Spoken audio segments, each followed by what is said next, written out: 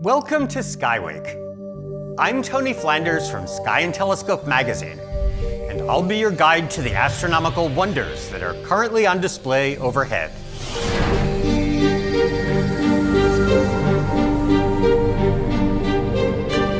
Let's see what's happening in the sky from Monday, March 10th to Sunday, March 16th. The waxing gibbous moon is high in the sky on Monday, below the planet Jupiter in the constellation Gemini. It passes through Cancer on Tuesday and Wednesday, and descends to the right of Leo from Thursday through Saturday. Finally, on Sunday, the full moon is in the head of Virgo, the maiden. This is the first full week of daylight saving time, which means that many people will be getting up before sunrise. So let's see what's up in the pre-dawn sky. 3 planets are on display as the sky begins to brighten. Venus, by far the brightest, is low in the southeast. Mars, the second brightest, is much higher in the southwest, above the star Spica in the constellation Virgo.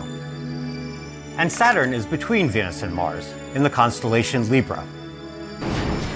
Lower left of Saturn is Scorpius, my favorite summer constellation. Its brightest star is Antares, meaning rival of Mars. Antares and Mars have a strikingly similar orange-red color. Much of the time, Mars is about the same brightness, too. But right now, Mars is unusually close to Earth, so it's shining 5 times brighter than Antares. A month from now, Mars will be just 57 million miles away, the closest it will come until 2016. Why is the summer constellation Scorpius on display before dawn in March? The stars are constantly moving across the sky, and they take 23 hours 56 minutes to make a full circle and return to the same spot. So, they look exactly the same at 6 a.m. on Monday, 5:56 on Tuesday, 5:52 on Wednesday, and so on throughout the week.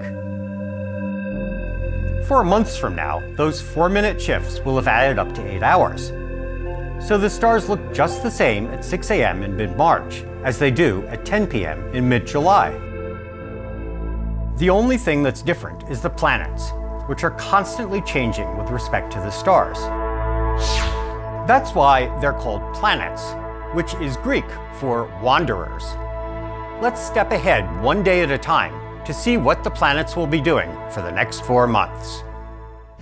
Venus scoots down and left out of the sky in short order, while Mars moves up and right. Saturn moves too, but very slowly. And once a month, the moon scoots lickety-split across the sky. Let's shift over so that we can watch Mars. It continues to move right until late May. Then it doubles back and heads in the opposite direction. By mid-July, it's right near the bright star Spica in the constellation Virgo, quite close to its current position in mid-March. What's going on here? On average, the planets all move right to left through the stars. That's because they all go around the sun in the same direction. However, planets also have periods when they move left to right through the stars, as Saturn and Mars are doing right now. This is called retrograde motion. Mars moves retrograde whenever it's especially close to Earth. That means that they're both in roughly the same parts of their orbits, moving in the same direction. But Earth is moving faster. So, although from the Sun's point of view they're both moving leftward through the stars, if you draw a line of sight from Earth through Mars, it points farther and farther right. But by July, Earth will be moving away from Mars, not parallel to it. So Mars's right-to-left motion will take over, and it will again appear to move right to left through the stars. Next week, an asteroid passes in front of the bright star Regulus and hides it from view for millions of people.